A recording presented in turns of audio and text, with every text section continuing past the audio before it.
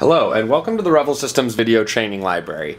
With this video we will walk through the settings on your Revel iPad kitchen display system.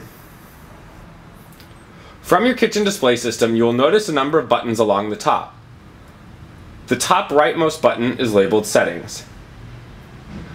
To access the settings you will need a 4-digit code, and here you will see a list of all of our settings available for our kitchen display system. From this screen you can toggle between Expedite, Kitchen View, Tile Expedite View, and our Order Display System. Within each you see a number of settings. The network key is what continues communication between the iPads. You can set the time period after which stored orders will no longer be stored on the local iPad database, as well as the maximum number of orders to be stored on that iPad. Revel Kitchen Display System offers a time alert system that displays items in certain colors based on the time elapsed since they were sent to the kitchen, starting with green, moving to yellow, and red.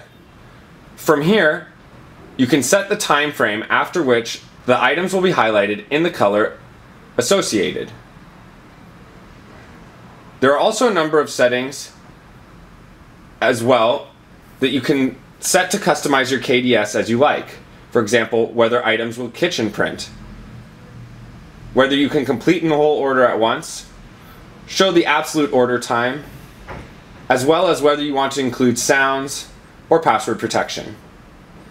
At any time, you can change the password, as well as reset the local database to clear out any outstanding orders. If for any reason you should experience issues, you can also export the local database to be sent off to our Revel support team for assistance. Thank you for watching. As always, if you should have any other questions, please don't hesitate to contact us.